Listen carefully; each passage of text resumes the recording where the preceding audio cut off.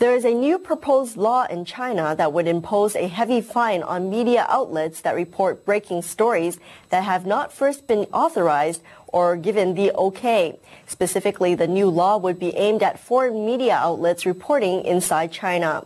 The fine would be in the ballpark of $17,000. The Chinese officials attempt to justify the law by pointing to Australia as an example of a country that already has a censorship law in effect.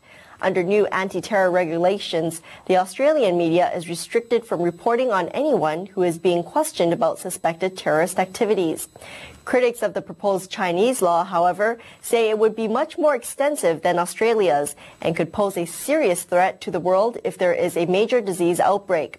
They say that the law is an attempt on the part of the Chinese Communist regime to increase its already substantial censorship powers. Insiders say that this new law has been in the works since the regime's efforts to cover up the SARS epidemic 3 years ago.